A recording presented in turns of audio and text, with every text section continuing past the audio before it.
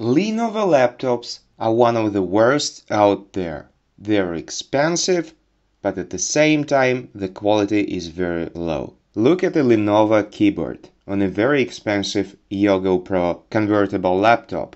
The keycaps are covered with film and the inscriptions are cut through it, so that the LED backlight can come through it. Basically, it's as durable as paper and is very easily scratched.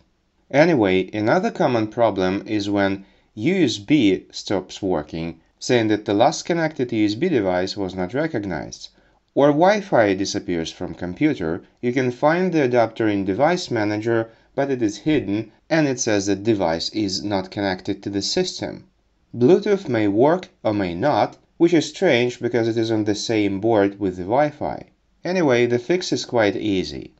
Normally that's a Windows problem, so instead of going back from say Windows 10 to Windows 8, you can just go to the system BIOS, disable wireless there, load into Windows, shut down the computer again, load into BIOS again, re-enable wireless, and go back to Windows. Your Wi-Fi adapter will pop up. I already made a video about that. But this wasn't the case. In my case, Wi-Fi disappears when I carry my laptop a lot, like to the airport.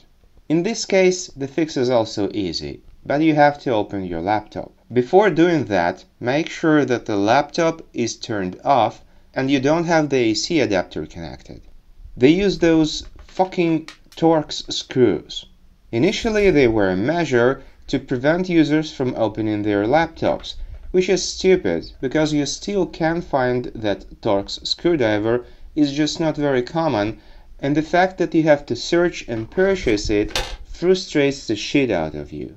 Anyway, unscrew all the Torx screws, open the lid, and go to this corner of the computer where the non-working USB port is. This small card is the wireless/Bluetooth adapter and it is secured with a screw.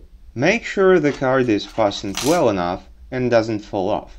Also, as you can see, the Wi-Fi and the USB is on the same little board, which is connected to the other circuits with this ribbon cable. What you have to do is to pop out this connector and then connect it back again, making sure it fits good.